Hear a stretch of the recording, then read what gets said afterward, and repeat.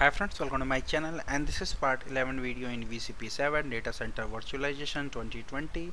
And in this video we are going to see how to create vSphere Storage DRS Datastore Cluster. So if you are running storage or data store without cluster, so you might be going to face some issue while the storage, like your data store is going to full. You might be need to extend the data store, or you might need to do the storage vMotion from one data store to another data store to balance the data store to be available free space. Like if you want to maintain the data store to be make sure that 10% available free space is available in data store, and you have not configured the data store cluster, then you are going to do it manually. So since this is going to be a very easy task to create and configure the SDRS storage cluster for the VMware, so I recommend everyone to go ahead and create this data store cluster.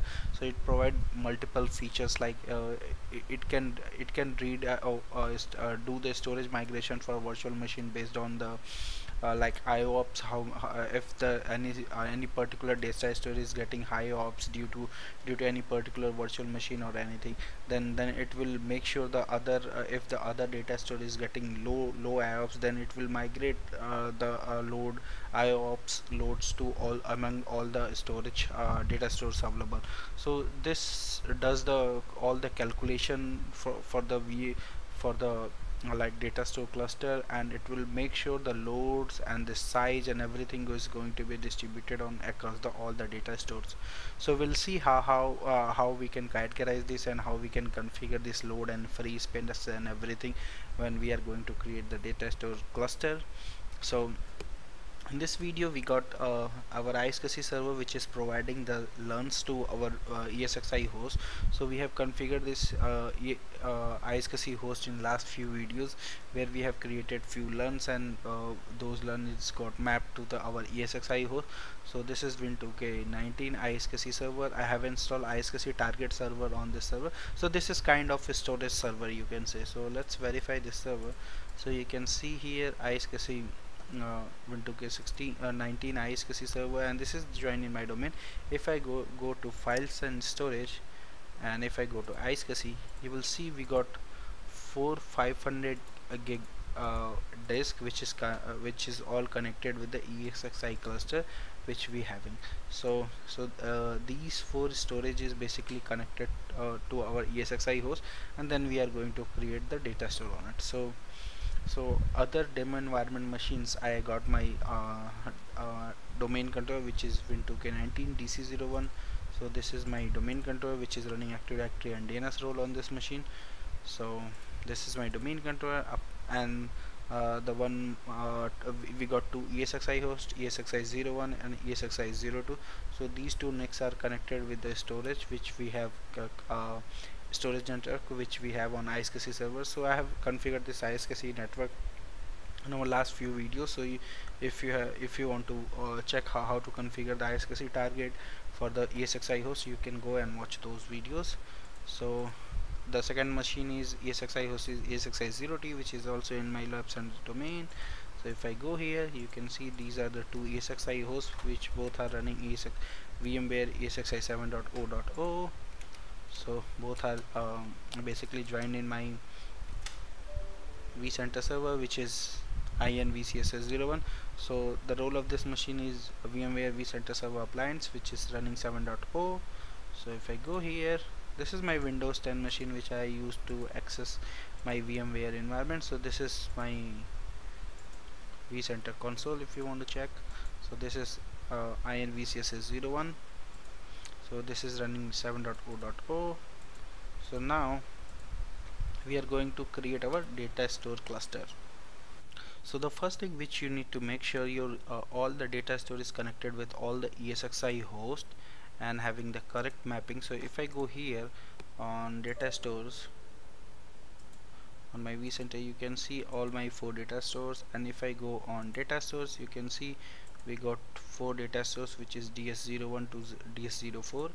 And if I go on any of the if I click on any of these data stores, so I can see here it's connected with 2 hosts. And if you want to see the hosts, we can see the host. So it's connected with the both ESXi host in our environment, and if it's connected with the, even if it's connected with the data cluster itself, not with the host, you need to make sure you have configured the correct zoning, so all the data store is mapped with the all the ESXi hosts correctly. So if any of the ESXi host is not getting connected with the data store, might be you will get error message while creating the data store cluster. So let's go now, and to create a data, so you just need to click on data center anywhere, and then go right click and then go to storage and new data store cluster. So click on this button. So you will see here this option which is going to be a data store cluster. So I'm going to call it like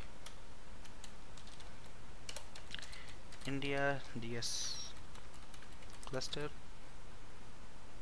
So if you are going to click turn on storage DRS, you will see few other options like storage DRS automation and runtime, all these settings. So let's click this and click next, and then you will see what is the customization level you want for the this data store cluster. So if you see here no automation means manual mode, it's going to give you recommendation. So whenever the virtual machine required migration or something, it's going to give you recommendation, but no automatic migration is going to be performed by the vCenter itself. So if you select the fully automated, it's going to take the calculation of all these available parameters, and then it's going to be fully automate the storage migration. So if it will try to load balance this Iops, and it's going to load balance the storage space and everything, like policy enforcement and everything. So I recommend you to go ahead with the fully automated and click next. And then you have the metrics. If you want to enable the IO metrics, you should enable this, because it's going to basically monitor all your IOPS for your data stores, and going to do the, basically you can see the take the decision, and it will migrate the storage for the virtual machine if it's going to feel any data store having high ops. So this is Iops latency. If you want to set, you can set it also from minimum 5 ms to 100 ms. So I'm going to set it to 15, leave the default. And storage space also you can set, so I'm going to set it to 90.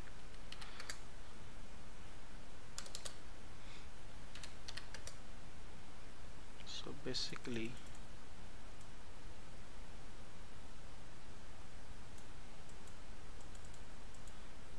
it's going to maintain the utilized space threshold as a 90, and minimum space also you can give like 100 gig or 1 gig, whatever you recommend to have. So I'm going to give it like utilize space. This is most recommended, so click next. Now it's going to give you the cluster. If you have a cluster, it's going to give so all the cluster available cluster, and for now I have not created cluster in this environment. So let's go here and select the both the ESXi host, and when I'm going to click next, it's going to give you the all the option which data store you can select. And you will see also, this is most important, you can see all hosts connected. So it means the all hosts which we have selected, it's connected with the these all data stores. So this is good, and if you have any error, you can issue here in the host connectivity status. I recommend you to go ahead and fix those issues, and then come back and create the storage cluster.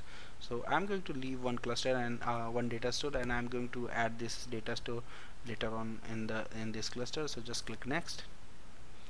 So we have selected 3 data stores. You can see the free space, and you can see the type of the data store volume. So just click on finish, and now you will see that INDS cluster is created, and all 3 data store is moved to this this cluster basically. And you can see the total data store, total VM decay, and you can see even how many VMs is running on this data stores. So now what I'm going to do, I'm going to move this basically I'm going to add this individual data store in this cluster. So to do this task, this is very like easy. You can just pick, drag and drop to the storage cluster, so it will move to the storage cluster. So now if you go here, you can see the total data storage is 4, and you can see the size also, and you can see the VMs, how many VMs we have. If you got the VM template, you can see all the 4 data stores now, and all other options. If you want to customize this data store later on, might be you want to disable the storage DRS, you can go ahead and click that, so it's going to disable your automated migration for all the virtual machine storage. Might be you require to do this if you see there is lots of storage vMotion running for virtual machine. Due to this fully automated, then you can turn off this, and you can make this balance as per your requirement from the here specific thing you can select, and you can do it. So most of the case it's going to work well when you are going to turn on the basically storage DRS, and you have configured everything correctly as per your environment and requirements. So this is good. So this is how you can create the vSphere storage DRS Datastore Cluster. So thank you for watching, and please subscribe me for more videos, and if you have any query, any question related to this, you can always post me on my given mail IDs. Thank you once again. Bye bye.